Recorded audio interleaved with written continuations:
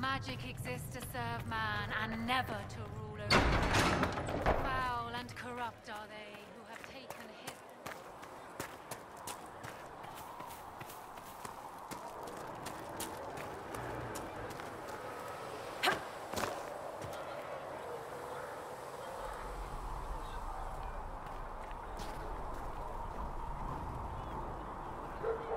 The Inquisition supports free mages. What's next? Elves running Hallam-Sharal? Cows milking farmers?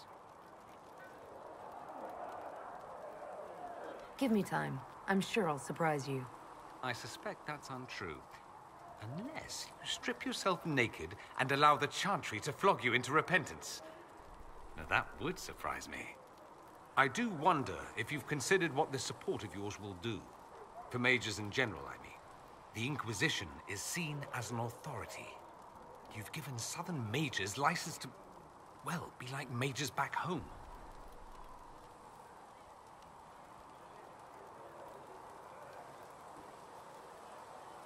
If that means they're anything like you, I approve. Ha! There aren't many mages back home like me. I'd believe that. I never fit in.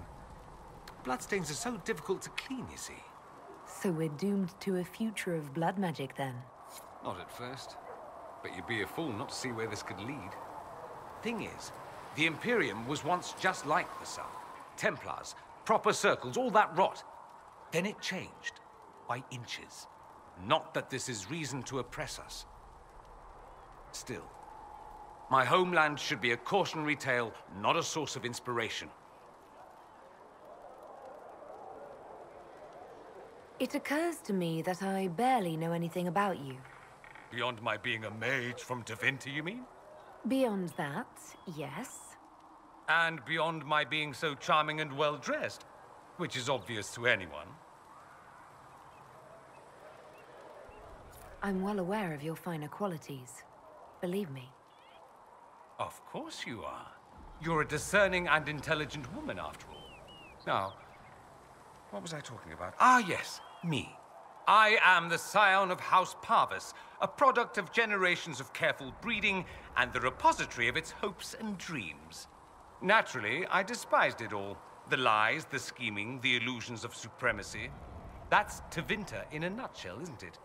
Needless to say, my family was not happy with my choices. Why would your family be upset with your choices? Because I rejected their idyllic plan. If they had their way, by now I'd be married to some unlucky girl from a powerful family. We'd live in luxurious despair, despising each other as I waited to take my father's place in the magisterium. I declined the honor, and thus it's best I'm far from home. Less of an embarrassment that way, you see. What did you mean by generations of careful breeding?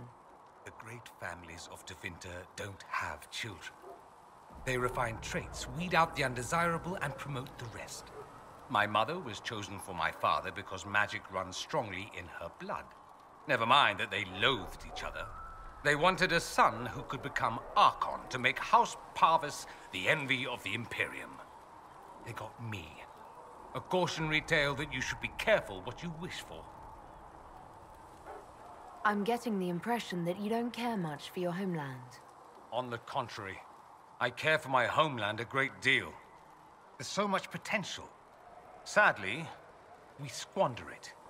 We refuse to acknowledge how far we've fallen because pretending is easier. We pretend the Qunari can be beaten. We pretend that we're superior to everyone, even our own people. Not everyone feels that way. I don't. Sadly, we're the minority. It just seems... so much of what you say about the Imperium is entirely negative. It might sound that way. For all our faults, my people have many virtues. We are laden with history and culture. Tevinter is where Thedas truly began, remember? We treasure our past and preserve it. You can walk down a side street and find nothing built during the modern ages. And despite appearances, we care. Deeply, about everything. We have no reserve, not in war and not in love. If I truly believed my homeland was beyond all hope, I wouldn't miss it so much. Why remain with the Inquisition? Why not go back to Tevinter? I'm not exactly welcome back home. Not that it matters, I'm quite accustomed to being a pariah. It adds to my charm. I can do more for Tevinter here. If the Venatori succeed, it'll set my homeland back 1,000 years. I'm sure some Magisters would disagree, but that's why we kill them. I think I've heard enough. That's too bad. I never tire of talking about myself. I'd like to ask you about Tevinter. Ah, yes. Everyone outside the Imperium always seems quite fascinated by it. Probably why they come up with so many ridiculous tales. Flying cows over Minrathous. That's madness. All right, that one's actually true, but the cows didn't have wings. I digress. Anything in particular you wanted to know? It seems strange that an entire empire would be ruled by mages. I find it strange that your mages don't rule anything at all. Actually, the fiction in the Imperium is that mages don't rule. The Magisterium rules. That Magisters are all mages is considered a convenient technicality.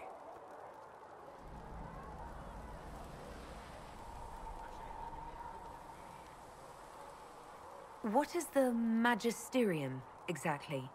The upper house of the Imperial Senate, and the only part worth having a seat on.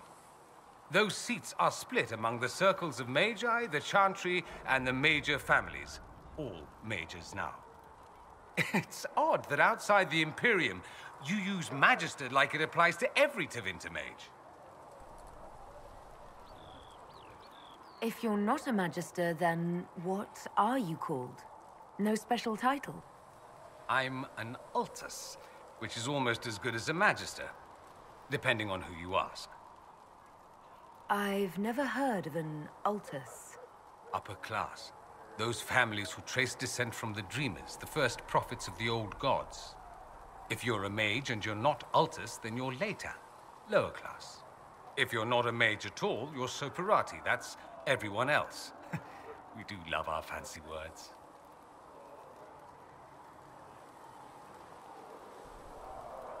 I thought the Archon ruled over the Imperium. Well, yes. Technically, he can overrule laws passed by the Magisterium, but that never happens. Even so, he gets to appoint new Magisters, which means all the families vie madly for his favor. Thus, the Archon gets invited to all the parties. The truest path to Tevinter influence, let me tell you. If it's a fiction, that means mages do rule then. Yes and no. Let me put it this way. Mages do rule, but not all mages are equal. If you're not from the right family, chances are you don't rule anything. Maybe you're even a slave. The idea that anyone could be a mage, however, keeps the masses placated.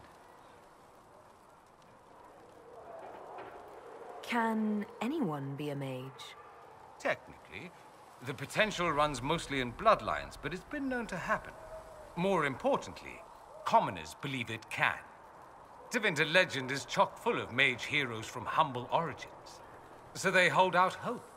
Someday my son or my son's son will be a mage. Someday. Poor sods don't realize that means he'll be a quaestor at the arse end of the 100 Pillars, at best. Being a quaestor isn't a good thing. I imagine the average non-mage likes to think so. Counting numbers and shuffling papers all day is better than many occupations after all. If you're a second-class citizen among a pack of piranha, however, your outlook changes. Let me ask you something else. Of course.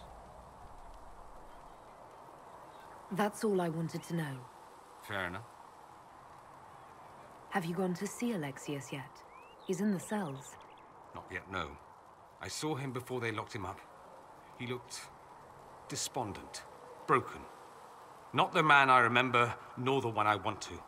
I suppose the Inquisition will judge him eventually. I wonder if there's any chance they'll show him mercy. He hardly deserves it, but for Felix's sake. I can't help hoping there's something left of the man I once knew.